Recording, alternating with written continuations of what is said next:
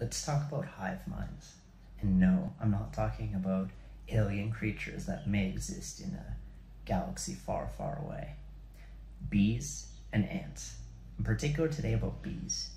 Bees exhibit fascinating behavior where they essentially act both collectively and individually.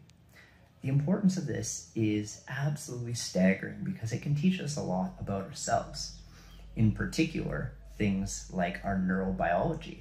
So our neurons in our brains do similar things where collectively they are capable of enormous tasks. However, individually, they are fairly replaceable and not overly potent. So something fascinating bees can do when they are searching for a new hive is to go out and basically census for data.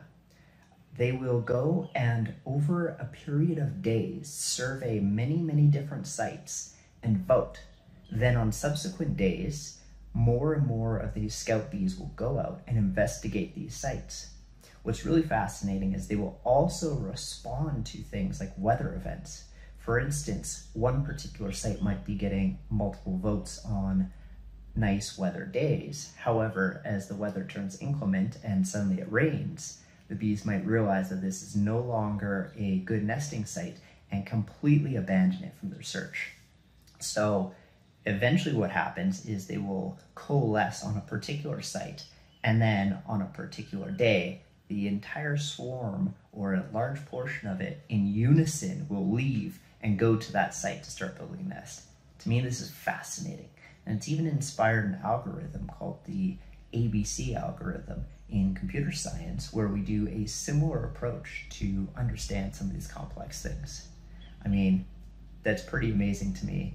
And scientists are also realizing that we can look at this culmination of individual behavior as well as the hive mind as a proxy for things like how our neurons in our brains might work.